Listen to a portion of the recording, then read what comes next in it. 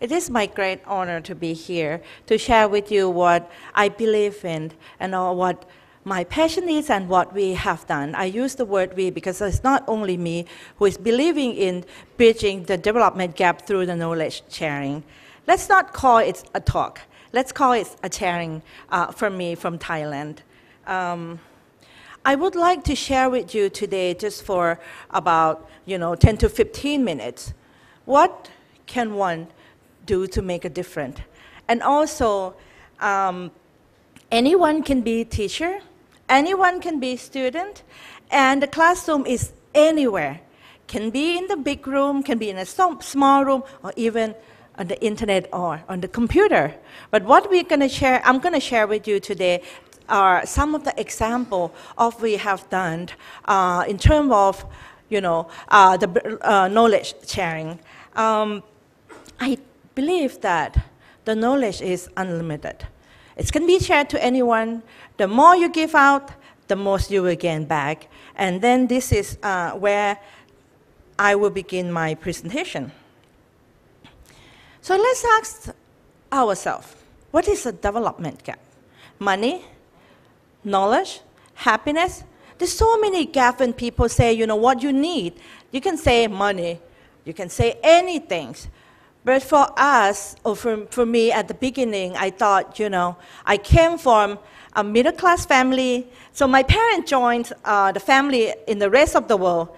They want the best education for the children, right? I said, okay, I got that. So me and my siblings said, okay, so we have good education and we'll do. But my parents are a little bit demanding. So they said, you get good education, but you have to give out to others. I was like, okay, fine, I'll do it. I did not understand what they meant until I graduated.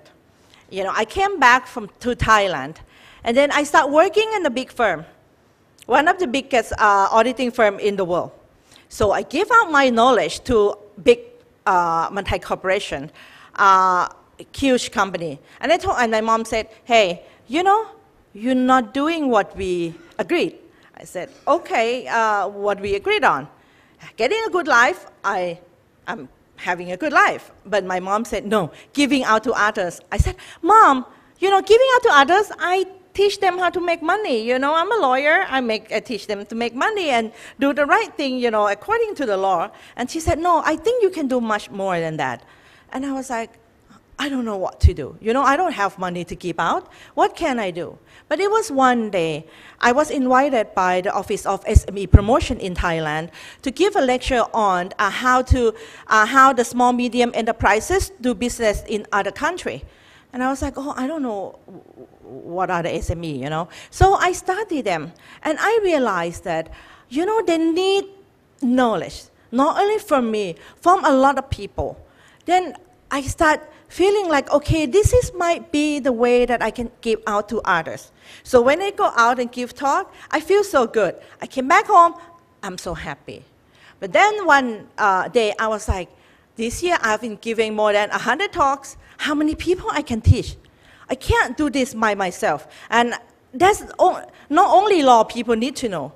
There are other disciplines that people need to know. What can I do? Instead of asking myself, what can I do? What can I do more? Then I think maybe it's time for me to ask others, what can we do? So I turned to the left.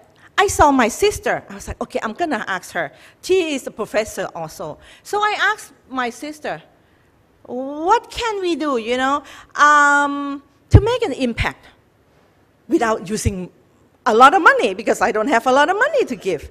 And she said, you have traveled a lot, especially in Laos, Myanmar, Cambodia, and Vietnam. What do they need? What do they need to develop, their knowledge, to have a better life, to have a good life? Let's say, in Myanmar, they need books. But I don't have money to buy books. I have some books I can donate. My sister said, hey, these are the bad idea to start with. So she asked other professors and also libraries and also publisher houses and also bookstore to donate 3,000 used and new books. That year, 3 years ago, we were able to gather 3,000 texts English textbooks to donate to Yangon Library. Can you imagine 3,000 books can help how many people? Then I feel like I'm going to the right way, but I need help. I can't do by myself. So my sister and I start asking other professors, other companies, can they help? What can they do to help other people? Not only Thailand, our neighboring country as well. That is the beginning of what we have been doing today. I will show you 3 of the projects we have done in the last 3 years. The first one will be the knowledge sharing. Remember, I just mentioned that anyone can be teacher, anyone can be students, and the knowledge can be anything. So these are the photos that I train students. Together with Khon Kaen University, it's public university. My university, Thurakit Bandit University, is a private university. This one is a public university, one of the top 5 universities in Thailand. Okay? So we gathered students who wants to share their knowledge.